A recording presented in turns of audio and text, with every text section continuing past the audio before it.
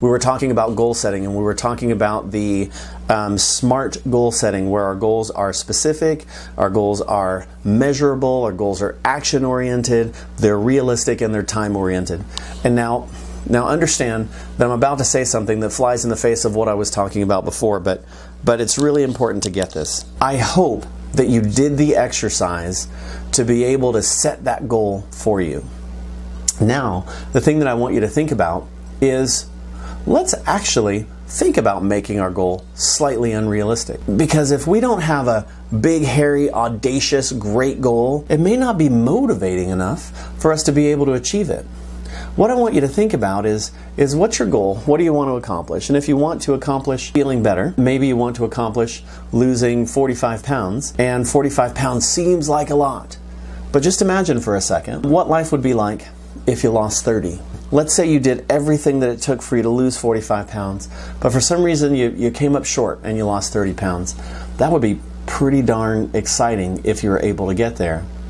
But let's say you just made a little goal of 5 or 10 pounds, and that was all. That's the only goal that you made. Now that goal is maybe more realistic, but does that goal really get you going? Does that goal really excite you when you wake up in the morning? Does that goal really help push you forward?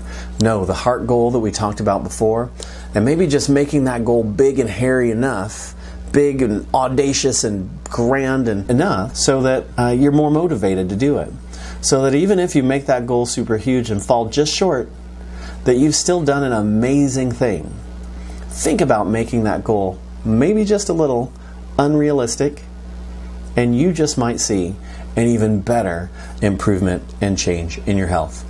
Hey, I'm Dr. Emil Tompkins. Thank you for joining us. Hopefully you got the guide, our 2020 Healthy You Goal Setting Guide, where we talk about how you can make yourself healthy, how you can improve your life and your health this coming new year. And don't just do it for yourself. Do it for your family. Do it for the people around you.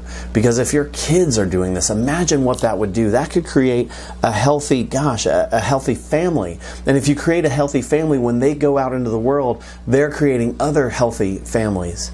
And when you start putting that together, you start to create, with what you're doing today, you can create a healthy community over time.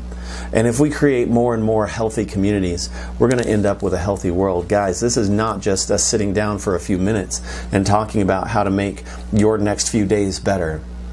I want you to follow steps that's going to make a change and impact in our world, and you can do it. You have the ability to do that. I believe in you, and I'm excited to see what this looks like. No pressure, just work on you for today. But when you put that together, it's going to make a difference in our world. And I'm just excited. Thanks for joining us. I wish you a healthy and happy new year.